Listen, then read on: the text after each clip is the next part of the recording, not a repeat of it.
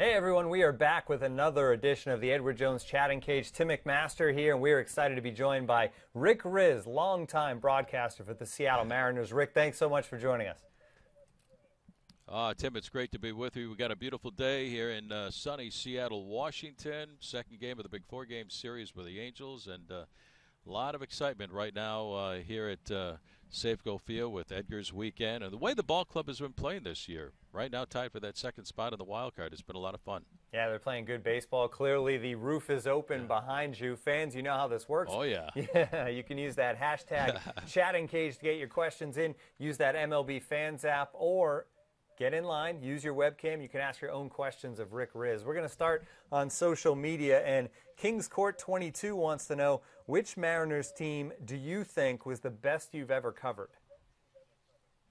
Wow. I'd say because of the significance of what they did and when they did it, that 95 ball club saved baseball here in Seattle. Now, there was 2001 when the Mariners went out and won a Major League record 116 games, and was just phenomenal. I don't think they lost back-to-back games until the month of August. That was just a great ball club.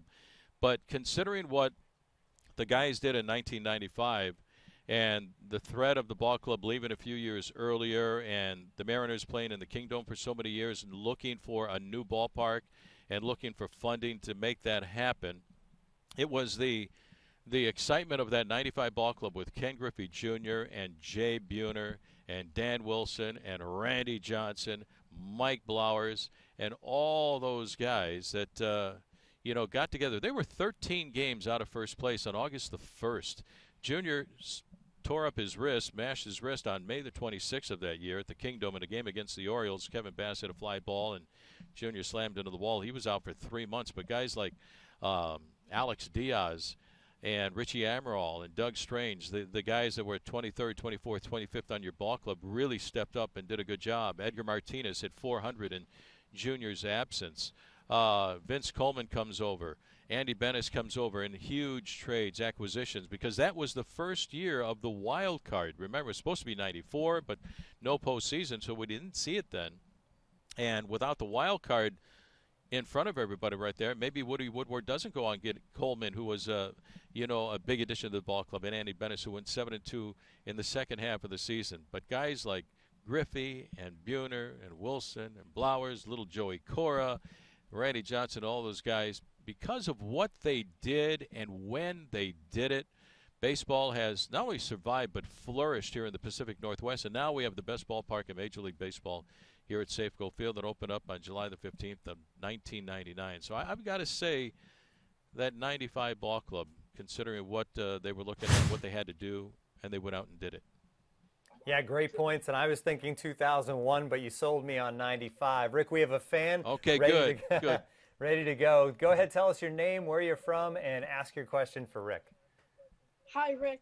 My name's Joey from New York, and my question is, what's your favorite part about being a sports broadcaster? Hi, Joey. How you doing from New York? My favorite part of being a broadcaster is this right here. I get to come out to a ballpark every day. I don't think I've worked a day in my life prior to getting the jobs I had when I was 14, 15 years old growing up on the south side of Chicago. But I've been in baseball for 43 years now, 8 years in the minor leagues, 35 years in the big leagues, 32 here with Seattle, 3 years in between with the Detroit Tigers. And just, Joey, just coming out to a ballpark every day, being around the greatest guys in the game of baseball, like I said, Junior and Jay Buhner, and now the guys here. Robbie Cano is absolutely phenomenal, and Nelson Cruz and Kyle Seager, and so many of these guys on this baseball team, they have as much heart as that 95 ball club that I just talked about. But I'm living my dream, Joey. When I was 12 years old, I wanted to be a major league broadcaster. Actually, I wanted to be the next Louis Aparicio. Growing up on the south side of Chicago, I wanted to be Louis Aparicio, the Hall of Fame shortstop for the Chicago White Sox. That didn't work out. Went to Southern Illinois University, walked down, made the JV team there, but that's as far as I got. But got into broadcasting. When I was 12 years old, I wrote Jack Brickhouse a letter. Jack Brickhouse, Joey, was the longtime broadcaster for the Chicago Cubs. And I wrote Mr. Brickhouse a letter when I was 12.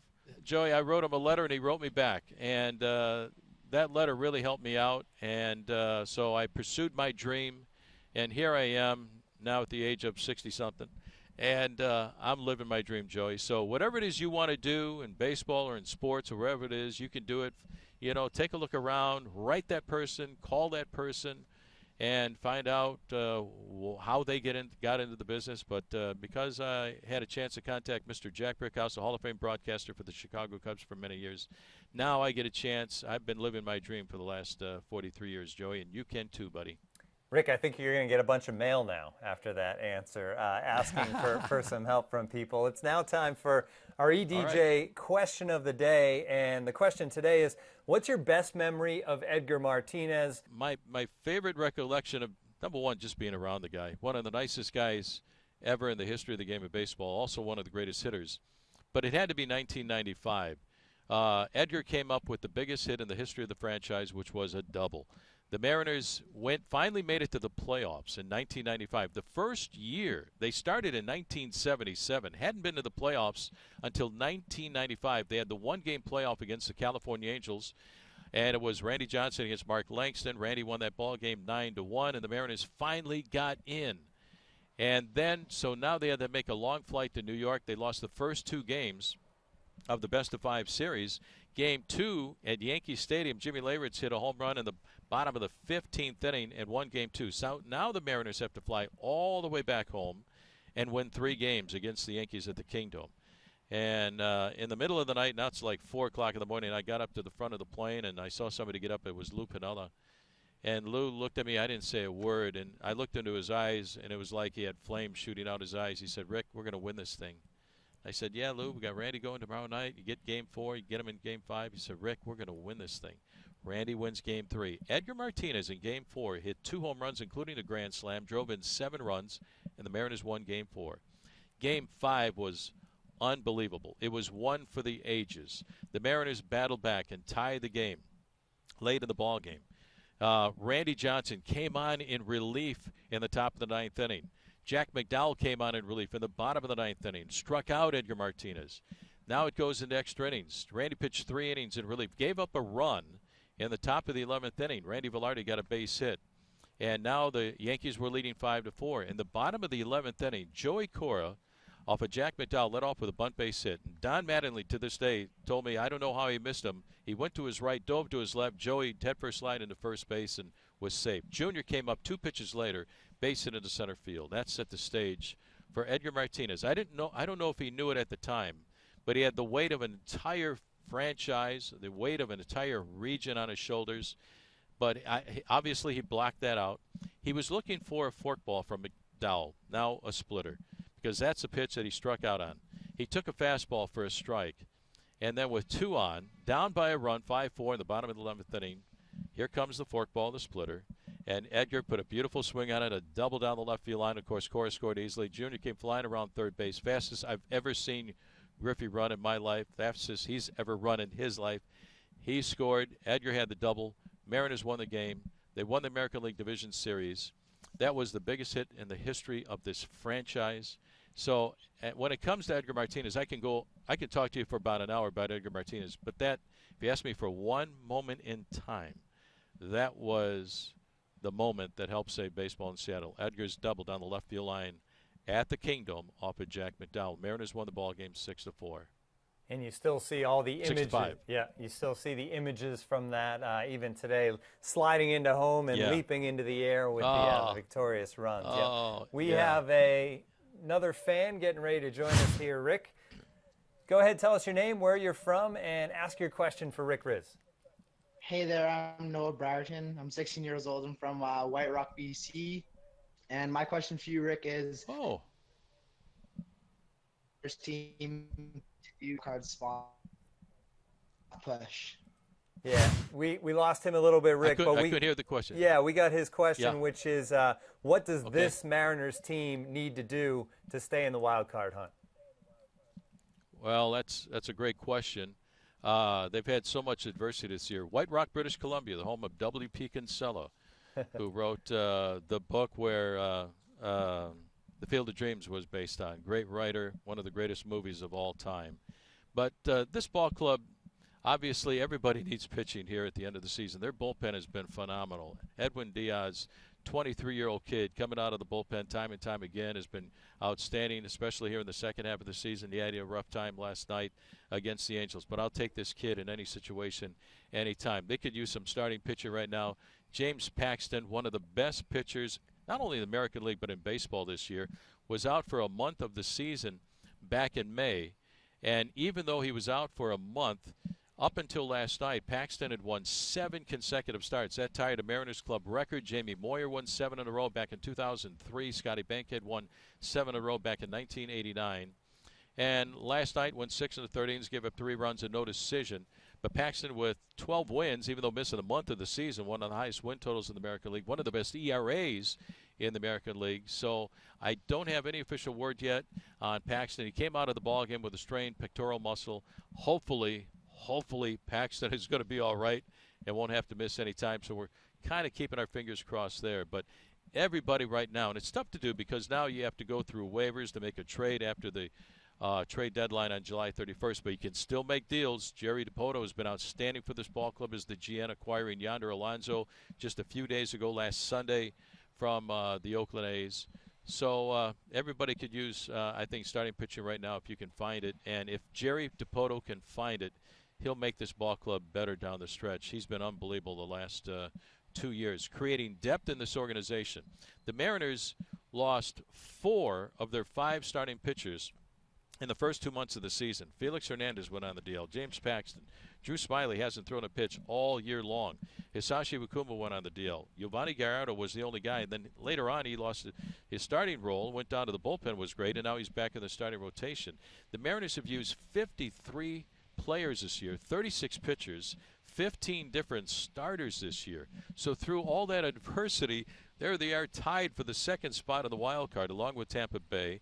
Half game in front of Minnesota, game in front of the Angels, and also the Baltimore Orioles. So it's really a minor miracle how the Mariners have been able to do it. I give Scott Service, his coaching staff, a lot of credit, Jerry DiPoto, for creating depth in this organization, for guys like Ariel Miranda, for Sam Gaviglio, who you'll find on page 288 of the Mariners Media Guide, and Christian Bergman in the first half of the season, who really held the fort and gave the Mariners an opportunity to be in this position for the guys to eventually come back, like Paxton and Felix, who's now on the disabled list for a second time this year. Mariners also lost Gene Segura, not once but twice on the DL. They lost Robbie Cano on the DL for 11 games. The Mariners went 3-8. Segura was out early in April with a hamstring pull, later on in June with a high ankle sprain. This guy's been incredible out there at shortstop, getting on base on that leadoff spot. He's really changed the dynamics. But like everybody else, the Mariners in particular, it would be nice if they could beef up somebody in that starting rotation, because hopefully James Paxton is okay, so we're kind of keeping our fingers crossed. If anybody can pull off another trade, it's certainly Jerry DiPoto, Rick. That is for sure. Yeah. We're going to go back to the MLB Fans app, and this probably may be related to the cat we saw in St. Louis the other night about craziness around baseball. But the question is, it's from Dave the Brave. He wants to know, what's the strangest thing you've seen on a baseball field? Well, I tell you what, I got to go back to the Kingdom days, and that episode there reminded me of what happened in the Kingdom. The Kingdom was a breeding ground for a lot of cats. They liked it in there to get out of the rainy northwest weather during the winter months, and when spring came around, there were a lot more kittens and cats all over the place. And one of these cats decided to run out of the field during the course of a ball game, and we had a cat delay. So unfortunately for one of our groundskeeper guys, we nicknamed him Bird. I don't know what his name was, but his nickname was Bird. Ran out to left field to go get this little cat. So we think, oh, how cute is this? You know, a little kitten on the field. Bird's going to go out there and pick it up, take the cat off the field. We got a little kitten delay. It was a tiny little thing. So Bird goes out, gets the cat, corrals this cat finally, picks him up, puts him in his arms like this. All of a sudden, that little cat turned into a mean lion. It chomped down on his finger, and all of a sudden Bird is spinning around like a top. He's trying to get rid of the cat like this. The cat is hanging on to his finger, and oh my gosh, finally the cat let loose, or he let loose the cat, and my goodness, he ended up picking up the cat and getting it off the field. But unfortunately for Bird, he had to have a lot of rabies shots, and it was funny at the time, but not so funny. I really felt for the guy, but yeah, we had a cat delay in the Kingdom too. Yeah, that is an amazing story, and so similar to what we saw in St. Louis with the violent cat as well. This is the Edward Jones Chatting Cage, and we have another fan ready to go. Go ahead, tell us your name, where you're from, and ask your question for Rick.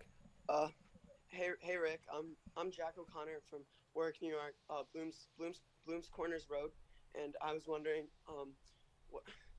when you were young, what sports did you play, Rick? When I was, well, nice to talk with you, buddy. When I was young, I played all sports. And, I grew up on the south side of Chicago. And when spring came around, when the sun came out, me and my buddies, ever see the movie Sandlot? That was the story of my life. I was so fortunate, so blessed to have a sandlot behind my house. We had 20 houses on one side of the street, 20 on the other. I had all kinds of friends to play with. We got a bat and ball and our baseball mitts, and we went out there and played baseball all day long. So spring and summer, it was nothing but baseball every day. But then when winter came around or fall came around, we played football in that field. We played a lot of football. Man, I wanted to be Gale Sayers, a running back for the Chicago Bears. So we played a lot of football. And then winter came around, and we played basketball at our local elementary school. We had a league where all us kids got together and played basketball until it was time for spring to thaw out the snow. And even during the winter, we had two firemen who lived on our street. And when it snowed, and it snowed a lot back then, back in the 60s in Chicago, we'd bank up the snow into a rink. We'd try to make it as big as we possibly could, about a foot or 2 feet high of snow, and form a rink. And then the firemen would go get their big hoses from the firehouse, hook it into a fire hydrant across the street at the Miller's house, drag it through the Logan's backyard into the field, and flood the field. And then the next morning we'd have a couple of inches of ice, and we'd get our skates on and go do a little ice skating during the winter. So I encourage kids to play every sport, not just baseball. Play baseball as much as you possibly can, but I think it helps your body and your mind to understand what all the sports are about. Play basketball, play football, play soccer, tennis, anything you get your hands on with a ball and a bat or a tennis racket or whatever. Go out there and play the game and just have fun all season long. But, I played baseball, Little League Baseball. I played in high school at Eisenhower High School on the south side of Chicago. Then I walked on and played baseball at Southern Illinois University. I made the JV team there. We had a great ball club. Went to the College World Series in 1974, my junior year. I was on the JV team. I got into broadcasting. But that's what I played, as far as I could go until I was about 20 years old. I played about 2.5 years on the JV team in college. But I played all sports when I was a kid. I loved it all. Great stuff and great stories from Chicago back in the day. We have another question from social media. The Kid Jr. wants to know, Rick, and you've been broadcasting for a while there with the Mariners, how do you feel about advanced statistics and how they're kind of changing the game? Oh, they're amazing. I mean, take a look at this right here. I mean, we've got it all right here in this thing. This is just called the Stat Pack. Here's the standings for Major League Baseball, and we've got all the stats from the Mariners and the Angels tonight. We got all the league leaders, but then this is just the basic stuff, and then you can go on and on and on about BABIP, WAR, which I still don't get. I've been around the game for a long time. I see a number for WAR, 4.2 WAR, but we've got all kinds of analytics right now. Fortunately, there's a lot of smart people in the front office that can figure those things out, get them down here to the clubhouse for scout service, for the coaching staff, disseminate that information to the players so it makes sense out here. So now you see the defensive shifts and how, the defenses play a left-handed hitter, right-handed hitter, and where that ball is going to be hit. 85% of the time you play the percentages. So there's all kind of analytics right now. But I was talking with Scott Service about that a couple of weeks ago, about, using the numbers. The numbers are great, and he uses the numbers. But also, he's been around the game for a long time. Former catcher in the big leagues. He's here for a reason. He knows and understands the game of baseball, and he's got his own gut feeling. And he told me, I just want to make sure the numbers match what I'm seeing. So you have to have both. The analytics are great. They've really changed the game of baseball. How we even broadcast, the game right now, because we have that information right in front of us.